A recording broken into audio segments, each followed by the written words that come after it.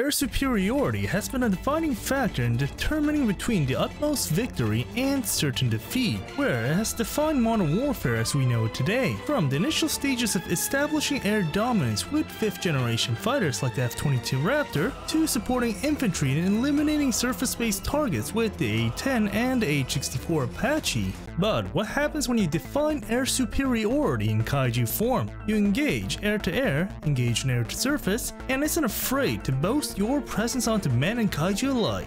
You get Rodan over here.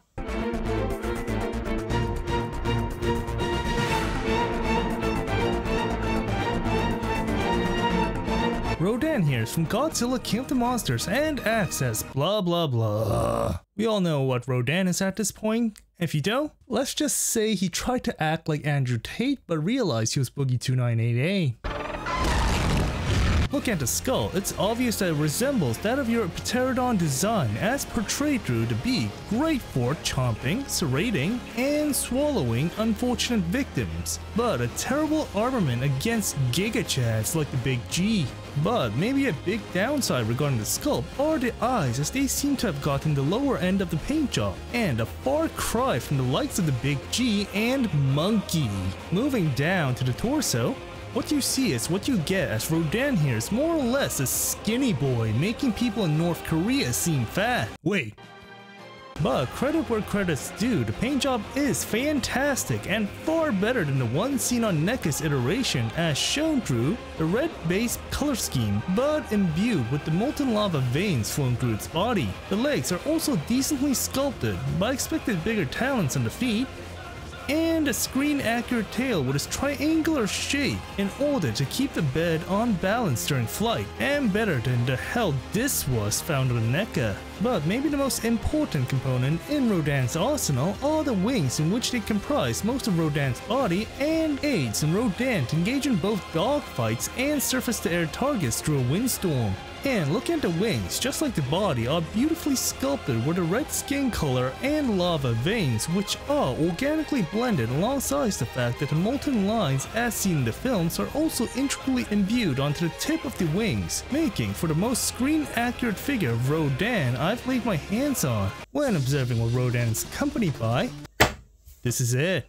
Look at the stand. Unlike the useless one accompanied by Mothra, the version actually fulfills this role, as the grip can easily hold Rodan's bulk and have 3 separate points of motion, allowing the stand to fulfill Rodan's various aerial maneuvers. When observing Rodan's build, while the Titan height-wise may be more or less a midget, considering the length from one wingspan to the other, our Raptor here is a chunky boy and dwarfs most beings, as Rodan scale-wise is 40 centimeters or 15.75 inches long. Here's Rodan next to Gunpla, Hiya Toys, SH Figuarts, Figma, the Hiya Toys Mothra, and SH Monsters Iris Flight Mode. When discussing range, Rodan body-wise is your run-of-the-mill figure, considering his physique, but way better than the NECA variant. The head can move freely, left and right, up and down.